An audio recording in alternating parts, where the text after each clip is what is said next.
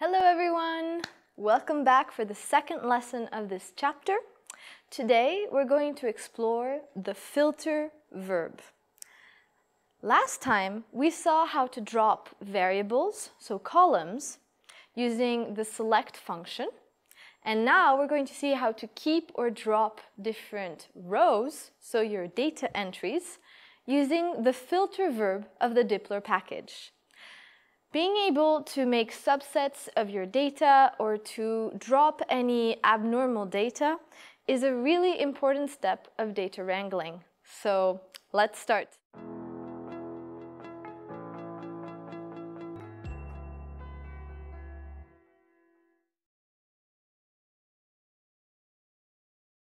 For today, we have a series of learning objectives. The first one is to be able to keep or drop rows using the filter verb. The second one is to be able to specify conditions on different numbers based on operators such as greater than, less than, equal to, and not equal to, combined with the verb filter. The third is to be able to filter rows based on different conditions. So it would be either with an AND logical operator with the ampersand, or with the vertical bar representing the OR operator. More on this later, no worries. Then we will also be able to negatively filter out, so that means we will drop rows using the exclamation point, just the same as for select. And then finally, we will also see how you handle rows that have missing values. And so for anyone who's already done data wrangling or who has already heard of it, you know how important this is. So our data for today is the same as last time. We're going to be working throughout the entire course with our Yaoundé COVID-19 dataset. So let's start by loading it in and making a subset of our dataset using the select verb that we saw in the previous lesson. In code, this means that we're first going to read in our CSV and then select the different variables that we want to keep to have a smaller subset, easier to work with. So here we go. So how do we use the filter verb? Well, we use the filter verb and a condition to keep or to drop rows. So a very classic example is to, for example, only keep the male records. So in our code, for a Yao subset, this would look like this. We would filter to only keep the records where the sex of the patient is equal to male. And if we look at the results of this, we see that now we still have our 10 variables, but we only have 422 data entries instead of roughly 971. Something important that I need to highlight for you in this example is that we are using an equal sign, which is equal equal, rather than the classical assignment equal sign, which is a single equal. A useful thing that we can do is that we can chain filter with n row to know how many rows in our data set are fulfilling this condition. So, coming back to the example above, if we want to know how many of our data entries correspond to male records, we would change with n row, and we would see the same thing as what I explained before, that there are 422 data entries, so 422 rows that correspond to male patients. So now it's time for your first practice questions on this chapter. I hope you're excited to use this new verb. And your two practice questions are, so the first one will be to filter the Yao data frame to respondents who were pregnant during the survey. And you store it in Q1. So you would be using potentially the is pregnant variable. And then the second question is, how many respondents were female? And for this, I suggest that you try and imitate the code above with the filter function and then the nrow function. Give it a go. See you in a bit.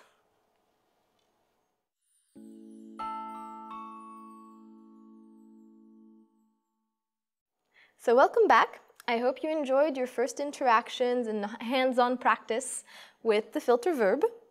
Now we will move on to the part of our lesson which is about relational operators. So actually, you've already seen a relational operator. It's the one with the double equal. And I can now present you a more in-depth list of the different operators that you can find.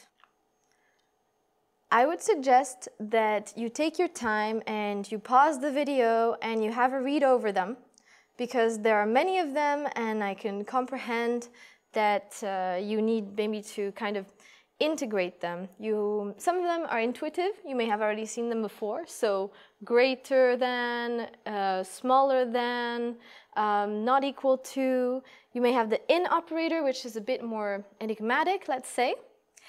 And then for those of you who maybe need a more visual representation of some of them, I invite you to have a look at this. So this is the fact that we want to select not A.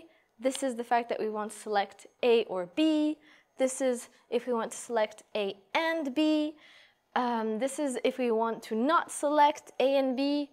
It's things that it's useful to have under your elbow when you're working. That way, if you have a doubt about what you want to do, you should visualize it and you can look at this and understand what it is you want to keep, what it is you want to drop, and think about this red area, where it is and how to write it up with these different relational operators. But now, enough with tables and visuals. Let's see how we can use these on our data. So I will give you a bit of multiple examples of how you can do this.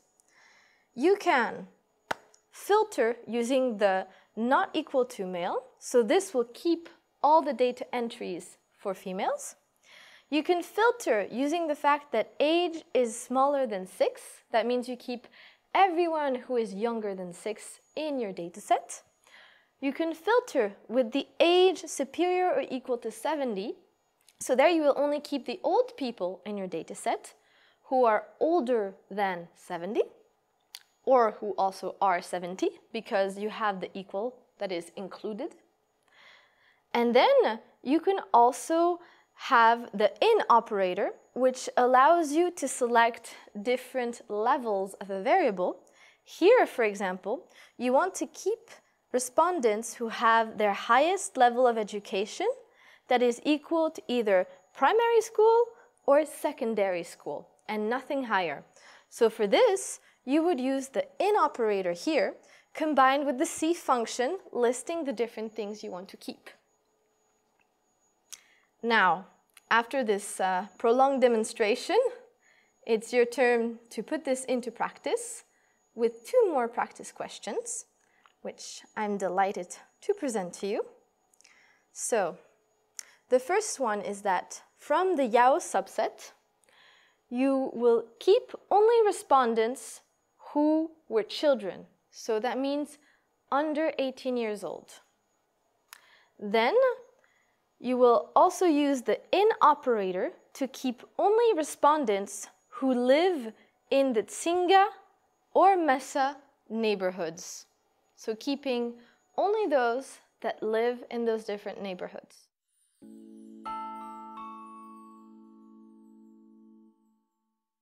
Welcome back. I hope the practice questions went well. I hope that you feel a bit more familiar with the relational operators and that you might feel confident, maybe try a few others, a few more, and really try to just play around with your data. That's usually the best way to start to understand how these work. And if you have any other issues, don't hesitate to ask questions. Now we're moving to another way of using filter, which is combining the filter verb with different conditions using the ampersand or the vertical bar, which are more commonly known as the and, and the or operators. So the reason for this is that a single filter verb can incorporate multiple conditions. And if you were to classically write this out, you would write these conditions separated by a comma. In the code, this would appear as so. So here, from the Yao subset, we would filter for the is pregnant variable equal to yes, and the is smoker variable equal to ex-smoker. So keeping people who were pregnant and who used to smoke, or who qualify themselves as ex-smokers. You can see that here there is a comma between them, and the comma is going to be replaced automatically by the ampersand, so the and condition. It's better practice, usually, to write the and operator, because it's clearer what you intend to do with the data and how you're formulating your condition. So for good practice, even though it's not necessary for the code to run, I would suggest that you rewrite the code above, so these two conditions of pregnant and ex-smoker, with the ampersand. This way, it's really clear that you want to filter and keep only the data entries that satisfy these two conditions. After this clarification about the ampersand, we can move on to another relational operator, which is the or operator. So when you want your condition to be that either condition A or condition B is satisfied. You don't want it to be both, you just want one of the two. So if we take once again our example from before, if we were to write our filter but with an or condition, which you can see here with the vertical bar, instead of the and, which we had previously, this means we want to keep people who either they were pregnant, so is pregnant, yes, or they were ex-smoker. And once again, I can only encourage you to have these little diagrams underneath your eyes to remind you of what it means. And let's do a few practice questions because we're introducing a lot of new content, so it's really important to practice it out step by step. So our two questions for this section will be to filter Yao to only keep men who tested IgG positive. So there are two conditions in there. I'll let you think about it. The second question is to filter Yao to include just children, so under 18, and those whose highest education is primary school. So once again, two conditions. I'll let you think about it.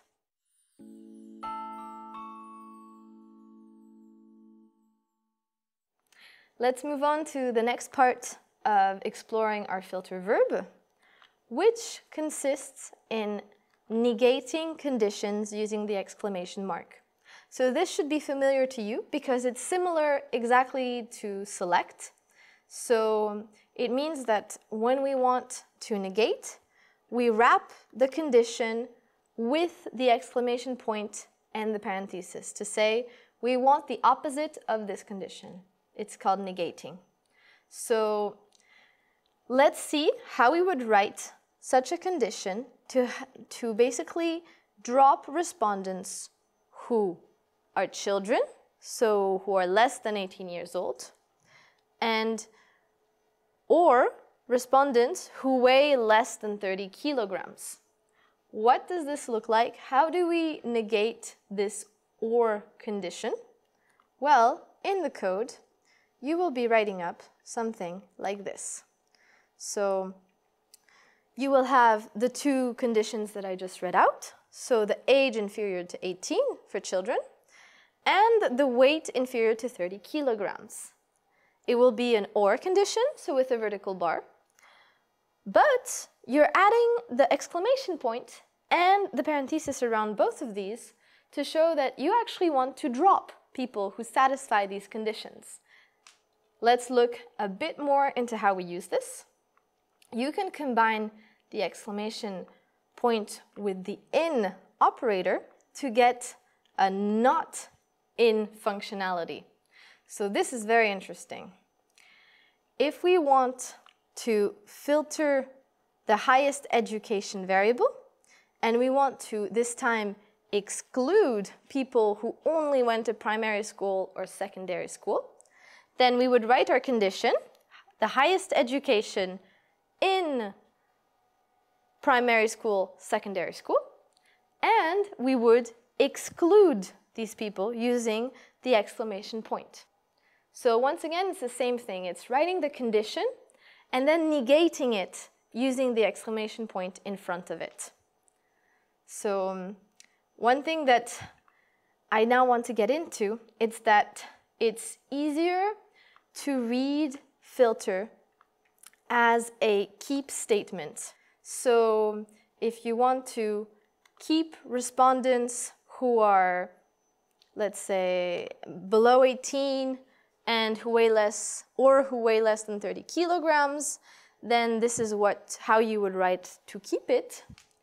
But then if you want to actually drop them, well, you know that dropping means negating the condition. So as we just discussed, it is the idea that you would then wrap this condition in the exclamation point and the parenthesis, and this would make that you would drop respondents who are under 18 or who weigh less than 30 kilograms. So it brings us to the code that I explained above, which is to have this or condition encompassed in the parenthesis with the exclamation mark.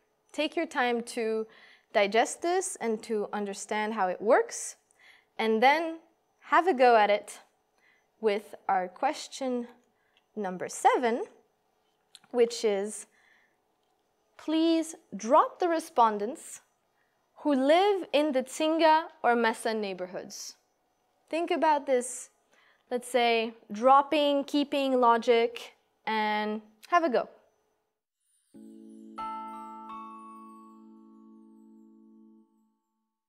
Hello again. I hope that your attempt for using this negation of conditions went well. It's time for one of the last parts of our course, which is about NA values. So everything you've seen up to now does not work for NA values. So let's make a little data set to illustrate this. We're going to make a Yao Mini where we're going to select only certain patients. So we're going to select the patients 1, 11, 50, and 2. And the reason for this is because it gives us many different variations of the variable sex and is pregnant. So as we know, women can be pregnant or they can not be pregnant, and men cannot be pregnant, whatever happens. So either the response for females can be yes, it can be no, or it can be that they do not reply. So we don't know. It's a bit like an NA. And then for men, it's automatically indicated as an NA. Now let's see how we're going to manipulate this Yao Mini. So what if we try to select the NA row using the double equal operator? This is something that we saw at the beginning of the lesson, and this is how we selected male respondents. So let's try two different things.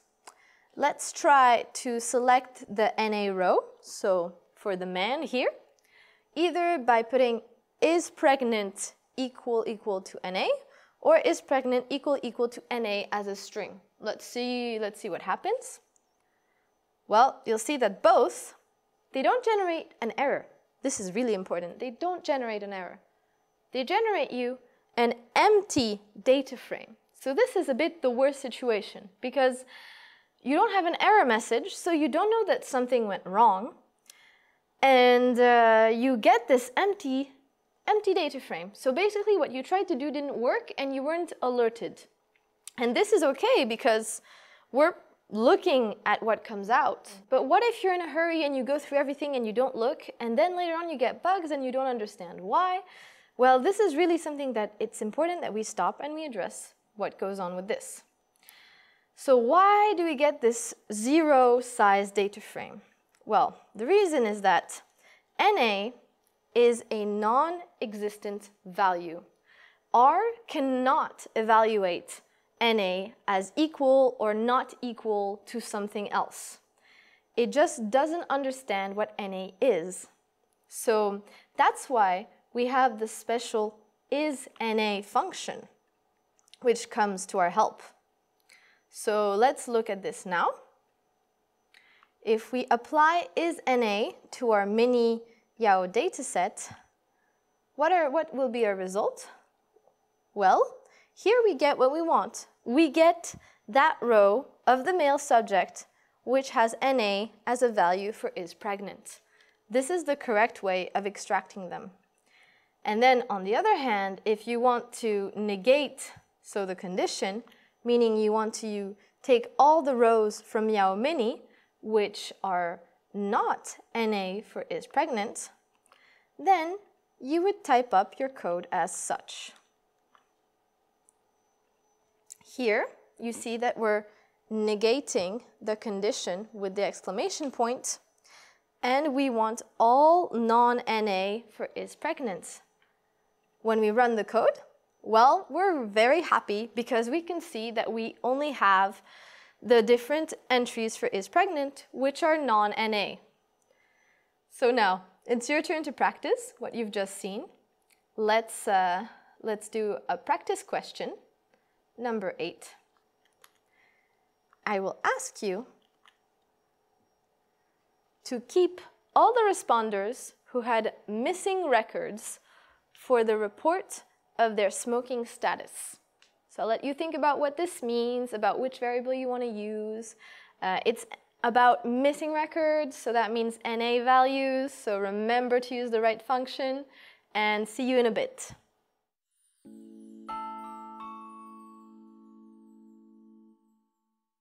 Wow, you can be super proud of yourself. Today, you have learned a lot in this lesson.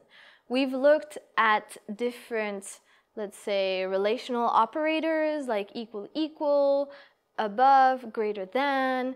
We've looked at logical operators, so the ampersand, and then the vertical bar, and how those are represented as and or conditions and how those work. So you are all settled in to know now how to select your variables, how to filter for your different rows. But what if you want to transform some of your data? What if you want to create new data? Well, that's where another basic data wrangling verb comes in, and this is what we're going to see in the next lesson. So see you there, see you soon, and thank you so much. Bye-bye. For more resources, visit our website, where you can track your progress, access interactive quizzes and lesson notes, and connect with our teachers and other learners like you. And if you'd like a more guided experience, we also offer live online bootcamps with expert help. So join us at thegraphcourses.org to start your learning journey today.